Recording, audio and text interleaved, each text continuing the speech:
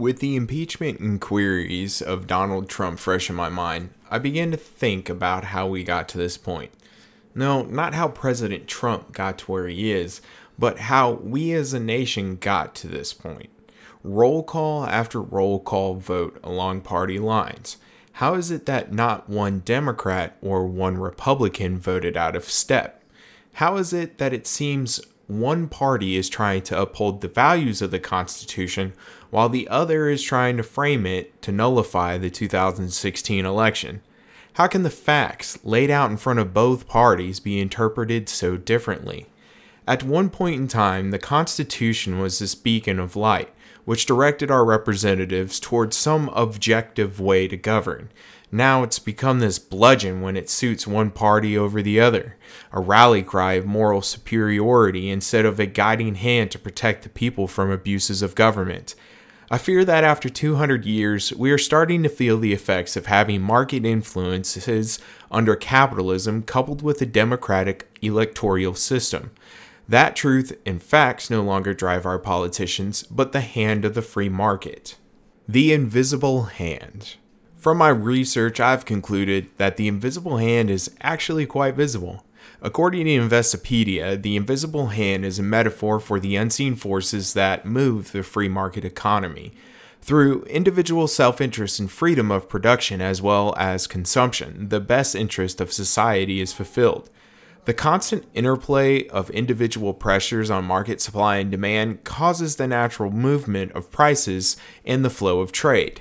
We know what causes markets to shift and change. The marketing and advertising industry rely heavily on theories developed from social and behavioral science, a field of research in which they know exactly where to place a product on the shelf, how to create the print on the box, and the exact price point to compel a consumer to buy. Therefore, shelf space located at or near eyesight is much more expensive to suppliers than being on the bottom row. Consumers are more than likely going to buy what is at eye level versus having to perform any labor, such as reaching down or picking up the product. This does not mean the product is better because it sells more. It just proves that consumption behavior is much more complex than we already admit. On top of that, what marketing and advertising can't achieve, attention can. Attention has become a huge currency in a market flooded with ideas and products. A simple example of this is the current market for attention when it comes to screens. TVs, mobile phones, and tablets are all competing against each other for screen time. The more screen time one product has, the higher probability that user will invest into the newest model with all the bells and whistles, or at least spend more of their money in that sub-market. This is one of the reasons why TVs are getting so big so fast. They're using the gimmick of size to attract more attention or screen time to their product. It is cheaper to increase the size instead of actual technology in the product. A 65-inch TV has the same number of pixels as a 45-inch TV. The 45-inch TV will generally have a better looking picture unless the 75-inch TV is an 8K. Then the pictures would be similar in quality. While competition is not necessarily a bad thing, since it does create technological advancements and provides cheaper products in some areas, I must point out that this competition for the attention, or at least eyes on the screen, of the consumer may not be good for the long term in society. It may be good for the profits of certain companies, but overall it pushes a medium for which people will consume information. I'll address this point later, but I just wanted to quickly lay that out first. Of course, consumer demand can cause markets to shift, and it is possible that markets are reacting to genuine demands of consumers. I say genuine here on purpose, and I'll get into my reasoning soon, but markets can also shift with the political winds. The stock market goes up and down based upon speculation and who's in power. Having a president who is anti-coal would provide an environment where coal markets react to this sentiment. Furthermore, it could increase investing into other energy-producing sectors. This is where I'd like to posit a new term, the Policonomy. The Policonomy. The United States operates under a very complex and highly developed mixed economy. meaning that there are blended elements of market economies with elements of planned economies, free markets with state interventionism, or private enterprise with public enterprise. Our political arena is not shielded from the influence of these market forces. From the very elections that elect our representatives to the representatives themselves, the entire process has been exposed to the influences of the market. This not only poses a problem to our representative democracy, but also to the will of the people. The entirety of the market and how it plays out the manufacturing of consent in politics is what I will now refer to as the Policonomy. See, the Policonomy is the entirety of market forces that influence not only elections, but policy making overall. See, propaganda is not only something governments are good at producing and disseminating, but also corporations. It seems that as advertising went from showing the differences between products to lifestyle branding, it started to intersect with the political. Don't get me wrong, politics concerns everything, but when corporations have become so powerful that they can outright advertise their products through promoting a lifestyle instead of the product itself, we've reached a new way of manufacturing consent. But most people on the right look at the government with angst because it seeks to regulate the behavior of business. Business is proxy for the individual in their minds. While businesses are filed under articles of incorporation and have special legal status, many still treat them as if they're reflections of these people that started them. They create this hypocritical viewpoint that separates the individual from the business legally, but socially they are still one and the same. They believe the notion that successful businesses started with this one person's idea. Through many trials and obstacles, that one person kept that business afloat. That one individual is the sole reason for its success, not the workers who make the product and not society at large that produces a system for the company to prosper. So they see regulations as an attack on the individual and not the company as a legal entity. On the other hand, the right also views the company itself as an entity that just produces good. Good in the terms of products, services, profits, and jobs. If you produce products and services people want and find satisfactory, that is good. If the company produces profit, that is good, despite whose pockets that profit ends up. If a company produces jobs, then an individual can feed their family and provide, which is good under our current system. The right promotes the company as the vehicle that produces good. If the company produced bad, then it wouldn't exist in their opinion. That includes sin-type companies like tobacco, alcohol, porn, and other similar industries. You know, I once thought that government worked with companies to produce propaganda solely. You can see this in how movies promote the American military to get subsidies, or how the Ad Council, a nonprofit non-governmental agency, helps disseminate public service announcements on behalf of various sponsors, one of them being multiple agencies of the United States government, or how the military uses psychological operations overseas but fails to offer any way of limiting those effects of the programs on domestic audiences. With the new trends in advertising and marketing, it seems that businesses may have found a way to influence the government more than the government can influence them.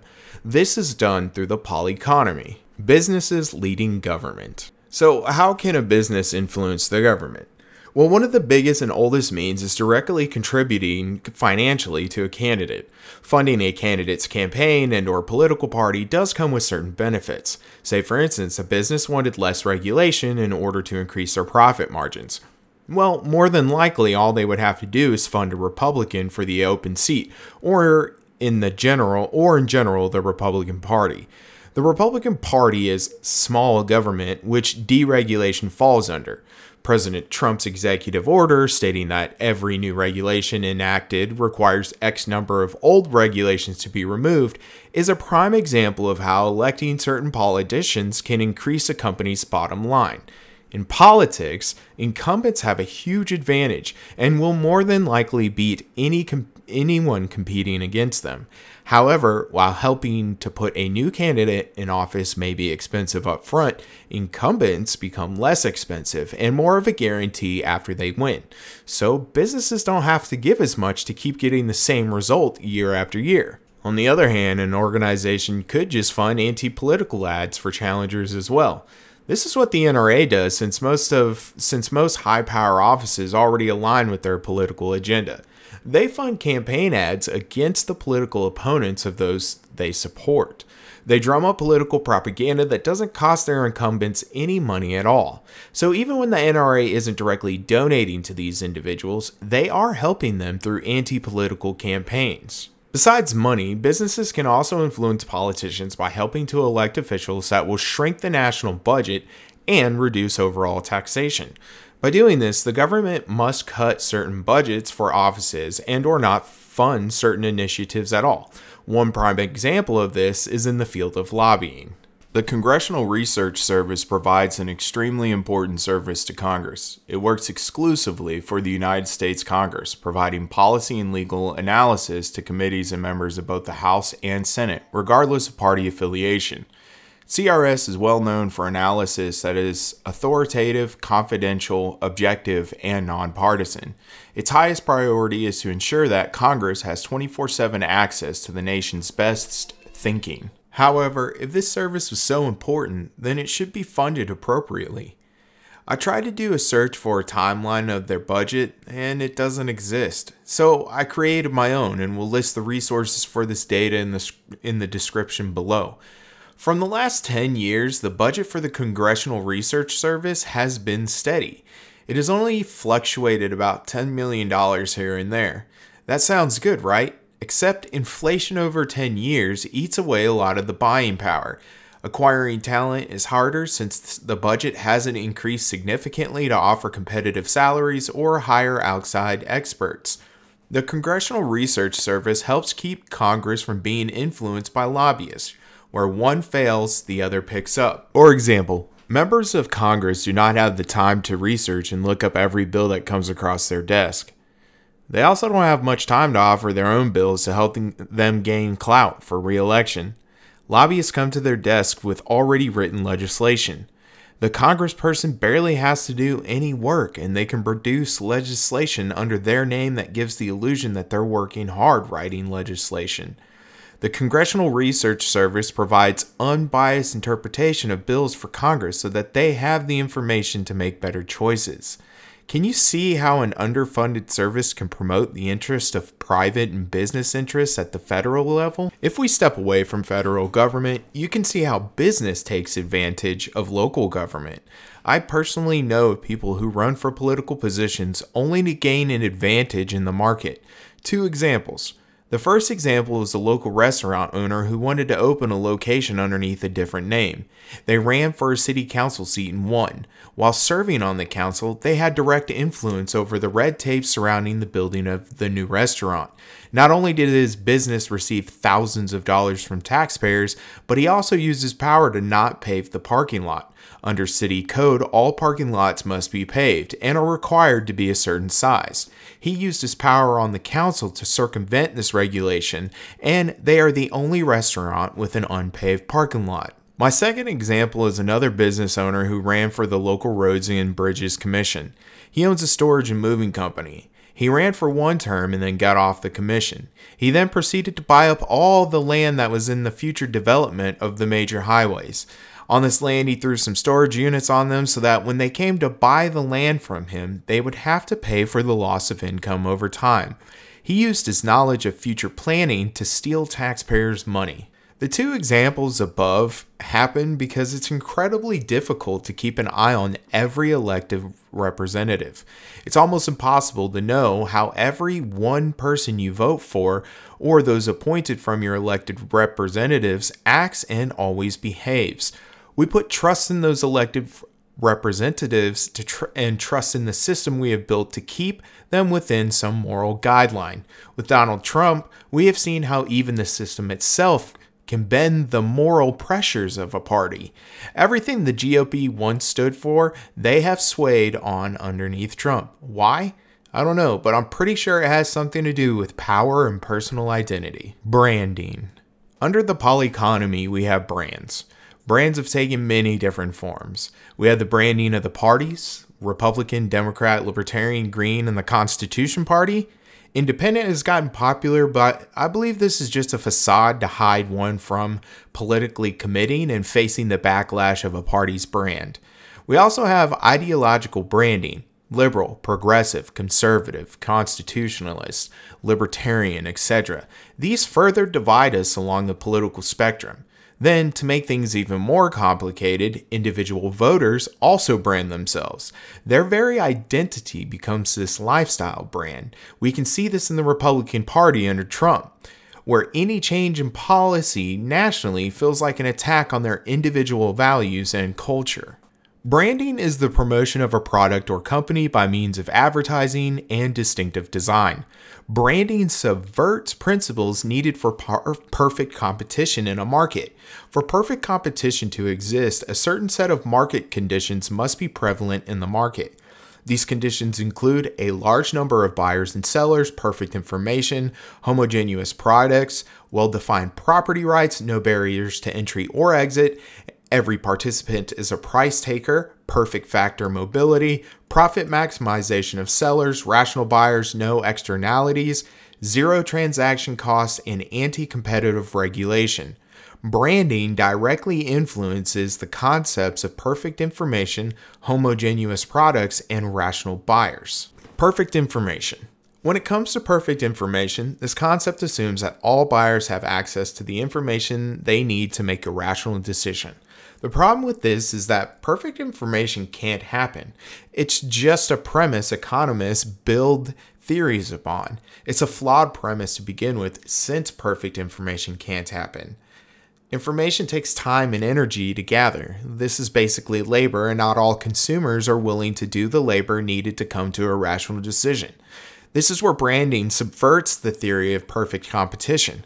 See, consumers become attached to brands based upon the branding and not the actual product. They don't have to do research on the product because they trust the brand. So when the brand comes out with any new product, they don't fully research it before committing to buy it. They know that that brand has certain qualities associated with it that they love and enjoy. In some cases, someone else might have information that they can't give. A company can hide information about their products. They can hide how many times it fails or how long its durability actually is. They can hide sales numbers from their investors. They can hide actual costs of production like slave labor or bad factory conditions in other countries. They can hide how toxic they may be to the people using it. Companies hide information and have done so in the past. Take Guidant heart defibrillators, for example. In 2002, Guidant discovered a potentially fatal design flaw in its defibrillators. It didn't issue a warning notice to doctors until 2005. Or Chiron's flu vaccine. In March 2014, executives at Chiron became aware of unexpectedly high levels of bacteria in the vaccine produced in Liverpool. The company waited 184 days and shipped 1 million doses of the flu vaccine before alerting the FDA.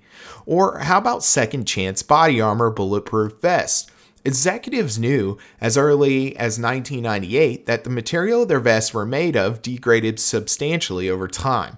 In 2001, a Second Chance executive wrote in a memo that they immediately notify their customers. However, a memo from 2002 showed the president saying that they should continue to operate as if they have until one of their customers is killed or wounded. And people wonder why deregulation may be a bad thing. This type of stuff happens all the time. This is information being withheld from the consumer. It leads to consumers making bad choices based upon faulty information. Homogeneous products. These are identical goods and products offered in the market by competing suppliers. With perfect knowledge, buyers will regard the products as perfect substitutes for one another and will have no preference for the product of a particular supplier. This results in all suppliers having no ability to charge other than a common price for their products. Fruits, vegetables, cotton swabs, grains, oils, and energy are all examples of these products. This is the battle between brand names and generic in most cases, like in the pharmaceutical industry. In contrast, a heterogeneous product is an item that cannot be easily substituted or replaced by others. They have distinct features that make them unique to certain brands or suppliers. They are designed to attract certain segments of the population and cater to people of varying geographical locations and socioeconomic status. Books, magazines, computers, and cell phones are examples of these. Rational buyers. A rational buyer is someone who exhibits rational behavior. Rational behavior is defined as the decision-making process that is based upon making choices that result in the optimal level of benefit or utility for an individual. Game theory is based completely off of this concept. The misconception is that a behavior is only rational when the individual seeks the highest return. It actually refers to the most optimal decision. This involves the amount of risk taken balanced with the reward and all the non-monetary gains, like developing trust between another person, gaining happiness, or setting oneself up for a better outcome in future problems. So, if a brand omits information to the buyer, then the buyer cannot make the most rational decision based upon knowing all information. They will make a rational decision based upon what they know, but that decision may turn out not to be the most optimal. They could buy their next TV based upon their experience with Samsung in the past and then come to find out that this particular TV was manufactured with a defect that caused the pixels to go out after 30 days. Or the whole Volkswagen debacle where they deliberately cheated emissions tests and produced up to 40 times more pollution than allowed. Side note, the former CEO Martin Winkerton walked away with a pension of over $28 million and denied having knowledge of the incident. Another high five to CEOs not taking responsibility for the bad that happens under their leadership. Branding and the Policonomy.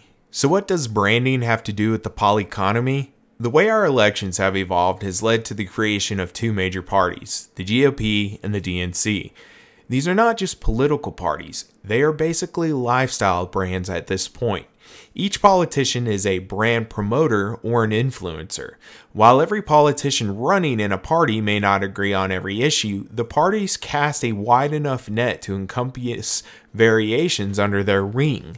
These politicians then use the brand of the party to give voters a basic idea of things like their policies, their culture, their social values, and their personal beliefs. This not only helps them spend less money establishing some basic principles with voters, but also lets them ride on the coattails of the party's year-round work itself. Usually when a voter knows that an election is approaching, they look for one letter after the candidate's name. They look for that R or D to help them figure out quickly who is worth investing their time and support in. Now, I'm not going to say our party system is perfect. There is a ton of valid criticisms to having only two major parties. However, at the same time, it does allow the collectivization of money and support to quickly flow across the country to where it is needed. Granted, our two-party system isn't codified in law anywhere. Other parties can run, and they do exist. The problem is that since they begin to specialize on their own issues, they cast a much smaller net. Since we do not have a parliamentary type system in which multiple parties are viable, these smaller parties have a hard time fundraising and getting candidates to run. If you run as a libertarian and lose, well, maybe you just had to run as a Republican and you would have won. When you think about the GOP, what comes to mind? What specific things are they known for? To me, the GOP stands for tradition, nationalism, social values tied to religious interpretation, business, individualism, big government in areas of culture and national security, and the current house for the biggest conservative element. Conservatism itself isn't a left or right idea. It's about the rate of change or appeal to tradition. The DNC has conservative elements. They just don't call themselves that anymore. They are more known as establishment Democrats. When you think about the DNC, what comes to mind? What specific things are they known for? To me, the DNC stands for workers' rights, equality in the eyes of the law, social justice, progressive values, and big government in the realm of fixing the ills of capitalism. More generally, it's home to the ideas that I advocate for. However, that doesn't mean I'm a DNC shill either. It is its own element and will fight to make sure that it stays relevant regardless of changing times.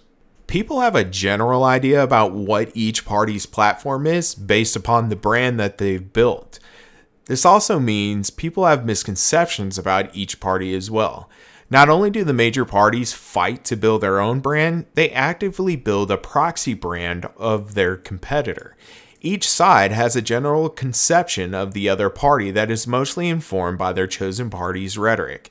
The GOP sees the DNC as the party of the social justice warriors, where emotions drive policies instead of cold, hard facts, while the DNC sees the GOP as the party of stupid, uneducated, poor people hoping they will be rich one day. While there might be some merit in these statements, they are just trying to attack the brand of the party. They try to frame an issue by the opposition in a way that it is a win for their brand, like how entities switch their tactics once their politicians get elected to running smear campaigns against their opponents. Branding also sets up a sort of tribalism within the Policonomy. Tribalism has many definitions, but the one I want to work with revolves around the idea that members in a particular social group are extremely loyal to that group. Take the GOP and DNC, for example. Many die-hard fans of each party will vote for their frontrunner no matter what. Let's look at Roy Moore, for example. He barely lost his race against Doug Jones. 670,551 to 649,240 votes. Why is this significant? Well, Roy Moore was removed from his position as Chief Justice of Alabama's Supreme Court by defying a federal U.S. Judge Myron Thompson's ruling. According to Judge Thompson, if all Chief Justice Moore had done were to emphasize the Ten Commandments' historical and educational importance, or their importance as a model code for good citizenship, this court would have a much different case before it. But the Chief Justice did not limit himself to this. He went far, far beyond. He installed a 2.5-ton monument in the most prominent place in a government building, managed with dollars from all state taxpayers, with the specific purpose and effect of establishing a permanent recognition of the sovereignty of God, the Judeo-Christian God, over all citizens in this country, regardless of each tax-paying citizen's individual personal beliefs or lack thereof. To this, the Establishment Clause says no. Moore intentionally defied the judge's order and was removed from office by the Alabama Court of the Judiciary on November 12, 2003. Moore was then re-elected in 2012 to the same position. On January 28, 2015, the Southern Poverty Law Center filed a judicial ethics complaint against Moore, stating that he publicly commented on pending same-sex marriage cases and encouraged state officials and judges to ignore the federal court ruling overturning same-sex marriage. On May 6, 2016, the Alabama Judicial Inquiry Commission forwarded a list of 6 charges of ethical violations to the Alabama Court of the Judiciary. He was immediately suspended from the court pending the trial and ruling.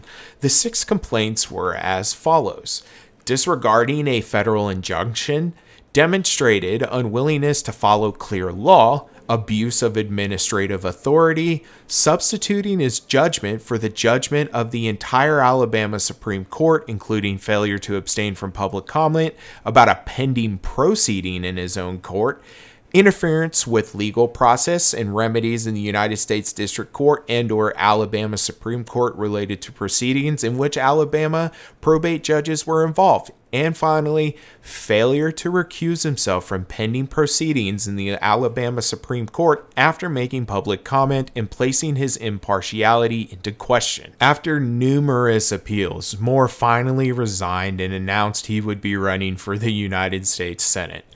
That November 9th, women came forth with alleged sexual misconduct allegations. This caused many national Republicans to call for him to drop out. He didn't, and a week before the election, Trump strongly endorsed him. Who would have thought? And particularly pedophiles secrete an enzyme 4-DDHT, which is actually detectable. It is 3 times the level of non-perverts. Because neither of us are sex offenders, then it makes absolutely nothing. You just put it on, you put it nearby. Wait, this is obviously a problem. Hold on. Hold on. It must be faulty. It's malfunctioning. I'm sure it will do the same with the other guy here. Chezi? Yeah. Let me just take it.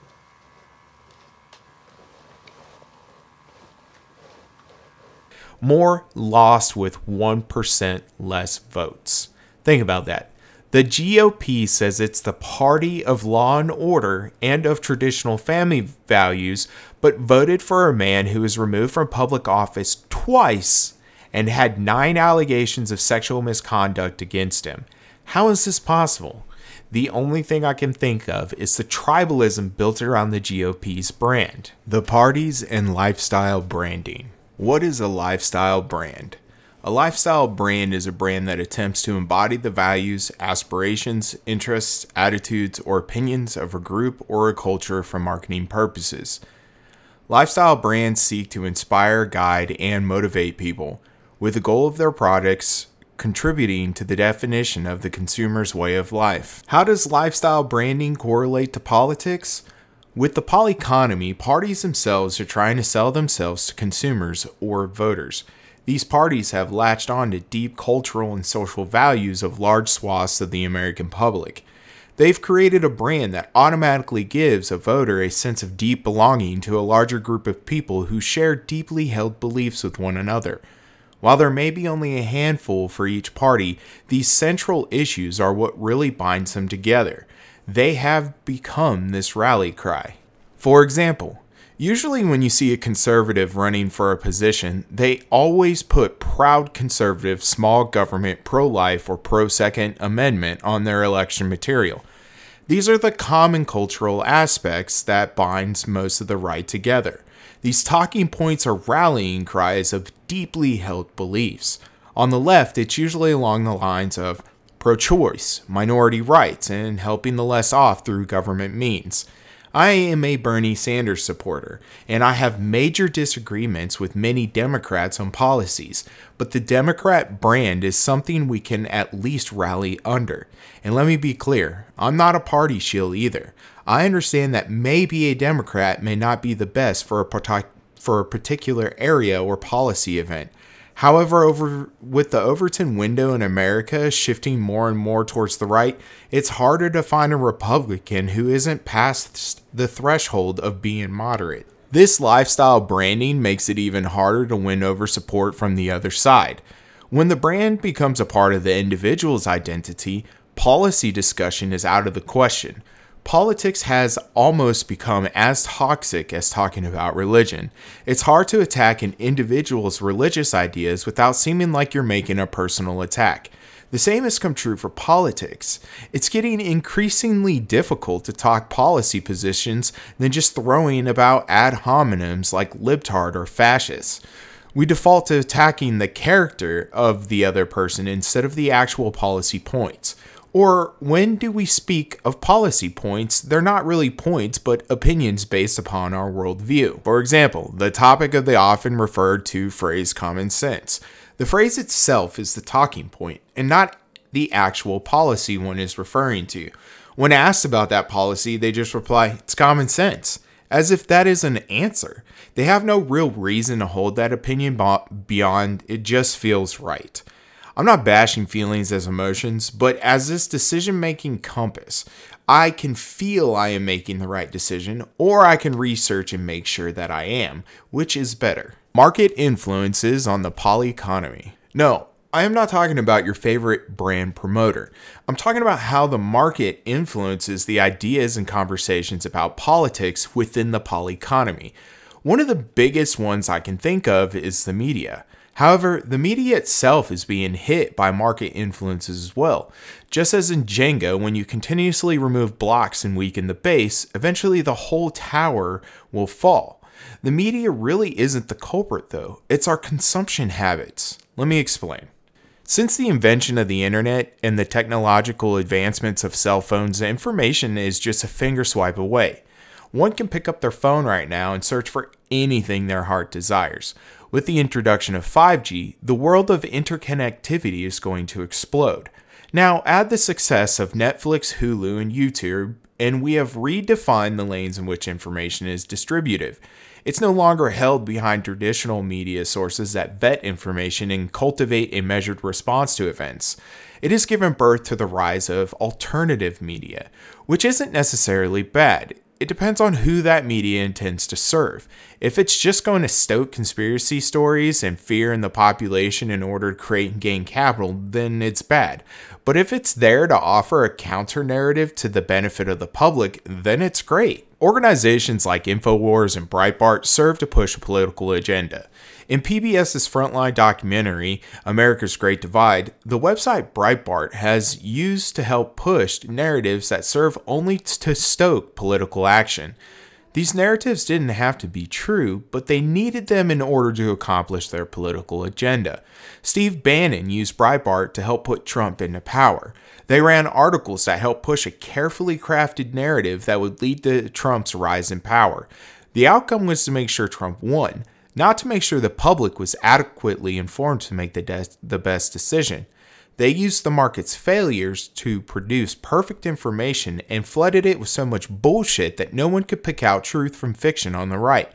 Couple that with speaking directly to their audience's bias, they created a propaganda machine under the guise of news. Couple all this with the decrease in TV revenue, and the market has begun to create an environment which infotainment becomes the new norm in how we consume media.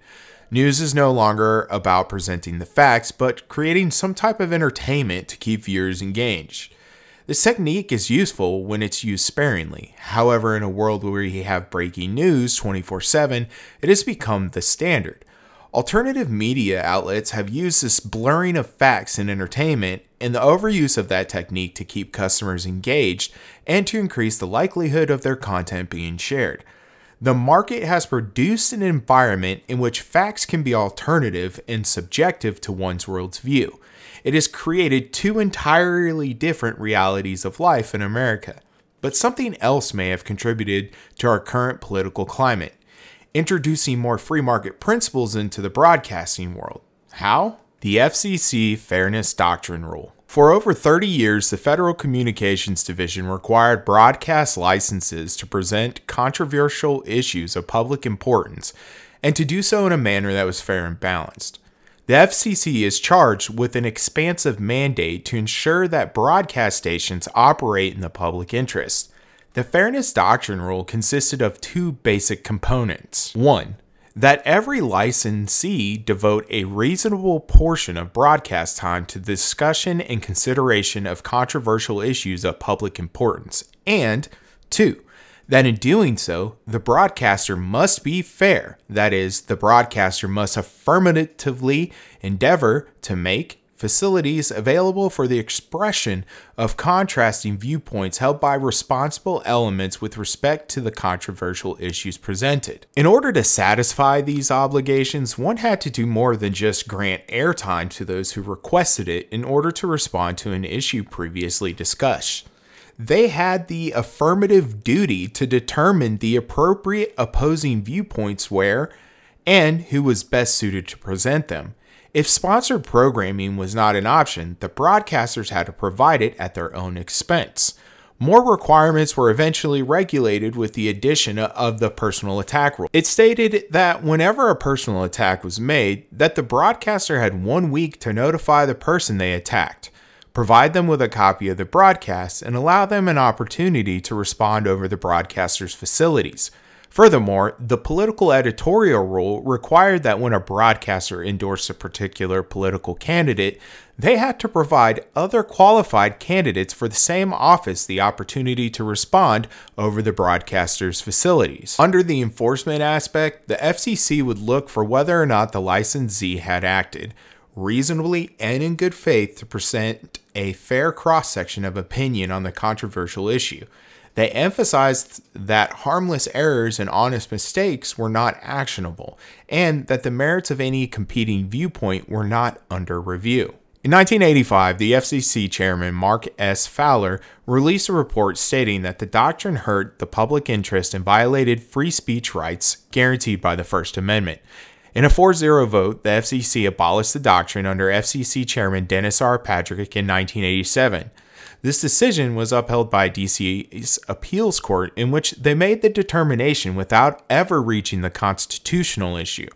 The FCC itself said, "The intrusion by government into the content of programming occasioned by the enforcement of the Fairness Doctrine restricts the journalistic freedom of broadcasters and actually inhibits the presentation of controversial issues of public importance to the detriment of the public and the degradation of the editorial prerogative of broadcast journalists." Congress viewed this decision as the FCC trying to flout the will of Congress, and that it was wrong-headed, misguided, and illogical. In June 1987, Congress tried to codify the Fairness Doctrine, but Ronald Reagan and later George H.W. Bush stopped it. Republicans for the win. One could say that since the revocation of the Fairness Doctrine, that it has given rise to media outlets that produce biased reporting as truth, both on the right and left. Now that the internet has decentralized the ability for one to acquire knowledge, misinformation and opinions disguised as facts can easily spread and mobilize voting blocs in this country. Since media organizations are not forced to provide a fair representation of the other side, rhetoric and narrative can be crafted without question. These outlets create media bubbles that in return create bubbles around their viewers in the form of echo chambers. I believe this has led to many people not being able to effectively argue their positions without being openly hostile. They don't know how to counter a valid point that attacks the very base of the premise of their argument. They're not used to being challenged, but just people stepping in line and nodding their heads to the talking points I heard on Fox News or whatever. The future of the Policonomy. Just like now, how people are complacent or just don't understand how their individual will is subverted through advertising and marketing, the Policonomy seems to be on the same path. What do I mean? Well, let's take a look at the most recent example of the COVID stimulus package. Now, don't get me wrong, I understand why this money is being spent and the importance of it to our economy. However, so are other programs aimed at reducing the individual economic burden on individuals that help them unlock their earning potential, like Medicare for All or free public college. We just passed a $2 trillion stimulus package out of thin air. I heard no conversations about how we're going to pay for it or how this will affect our current budget. Yet when we talk about spending billions on public education, suddenly we don't have any money and we must cut social spending. There is a major difference that I'm willing to admit though. The COVID problem directly affects the entire economy while the other programs only affect a small portion of it. Or it could just be that since the problem is directly affecting their own pocketbook, now it's something we should use big government for. Regardless of the reason, the media helped shape the conversation about the subject for two different sides. The right focused on the small business owner that needed to shut their doors due to government regulation, while the left focused on businesses letting go of workers or cutting their hours, which leads to missed payments or no income for food. Both sides acknowledge that the economy must keep moving. Money must keep circulating. But where they differ is who makes those wheels turn. The right screams, "Who is John Galt?" while the left screams, "Workers unite," for the most part. If we continue to allow the market to influence our politics, we will be on a path that will lead to the destruction of our social and cultural norms. The market will continue to influence the individual through the science of advertising, which will in return influence the political sphere.